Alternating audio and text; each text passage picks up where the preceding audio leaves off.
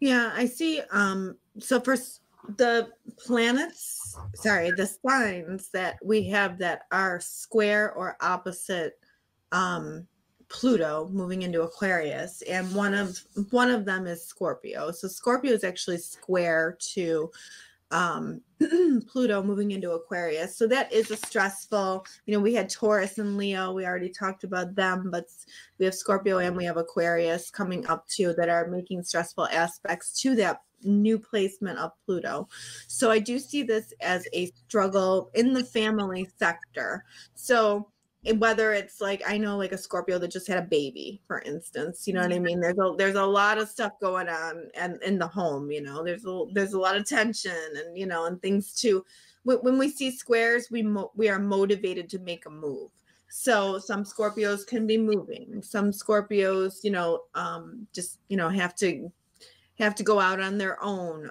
Some, like you said, the van down by the river, like there just has to be like a change of scenery and it's going to be like pushed. Yeah. So whatever that means for you, but you have to somehow get out of what was going on at home before. And you have to sort of make, I don't know. It's not, doesn't look easy at all to me. It looks, kind of stressed, but you wouldn't do anything to change if you didn't stress about it. Right. So you just want to, look at your home situation in relation to your work situation. How's that work-life balance, and what are you going to have to do to change that home situation? When we look at the eclipses, we are looking at the 12th house and the 6th house. So again, we're talking about day-to-day routine changing.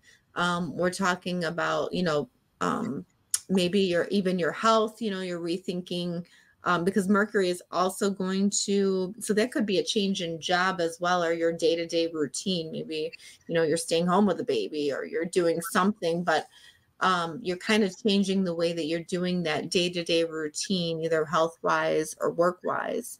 Mercury retrograde in the 10th house and in the 2nd house, your status and how you're making money. So these things are changing within you. You're trying to figure them out. You're trying to make moves. Also, too, the Jupiter-Uranus combination, the wealth combination that's happening, is actually happening in a place of the chart for you that has to do with relationships. So this could be really good news for your partner. Sometimes when it's in this area, it means like, your partner can go up and, have a stroke of luck or something like that. Their income could increase. You could have an opportunity for a really good contract now.